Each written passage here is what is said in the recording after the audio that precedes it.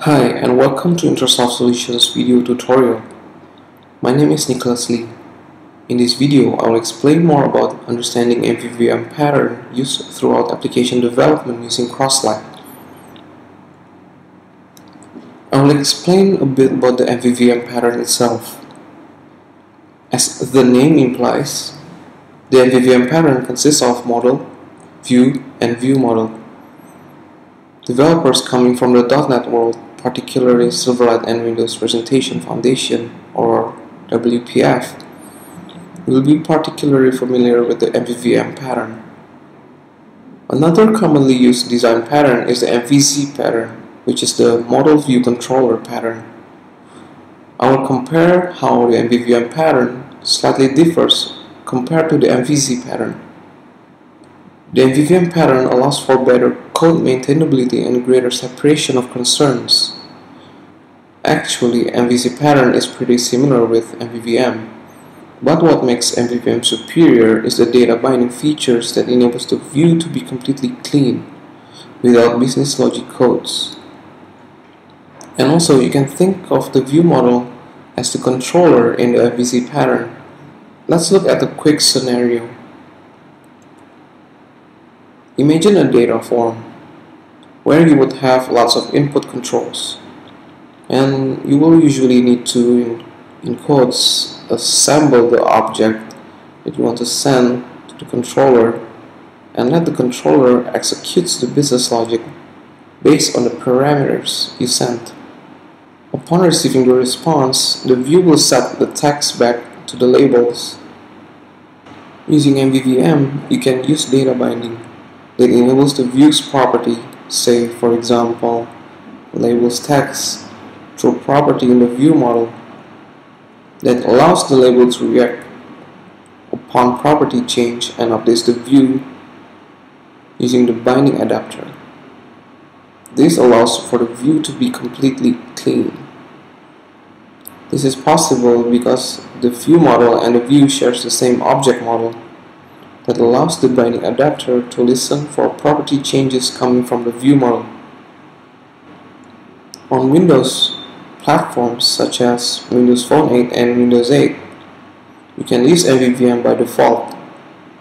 You would bind the property to the view shown in the form of code behind with XAML as the view, while on iOS you will have UI view controller with XIB files, and on Android you will have activity with XML files.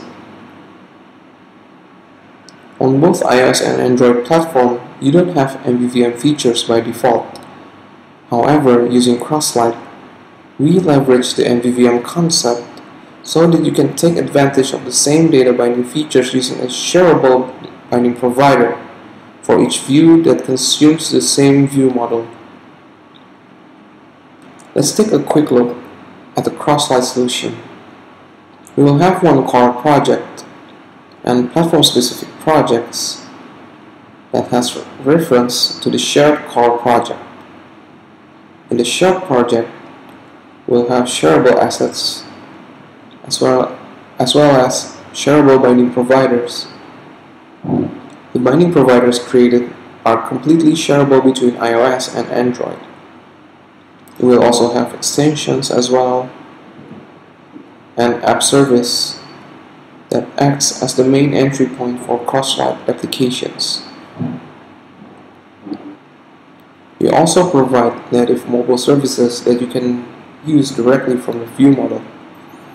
This enables you to access native services such as the camera to get the current photo and crop the image, get current location, monitor location changes, compose emails with attachment, sharing content to social networks, make phone calls, and much more.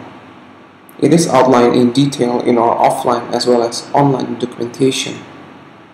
So to sum it up, general overview of the MVVM pattern used in Crosslight applications consists of the view model layer, which is the shared core project consisting of binding providers, commands, properties and fields, mobile services, and data access layers, which interacts in a two-way binding fashion to the model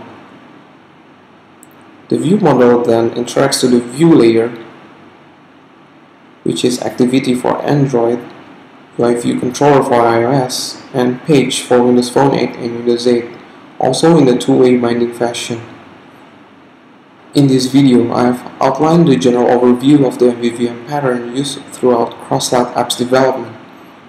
In the next video, I will show you how to create a simple tip calculator app with data binding features to demonstrate the data binding capabilities in Crosslight.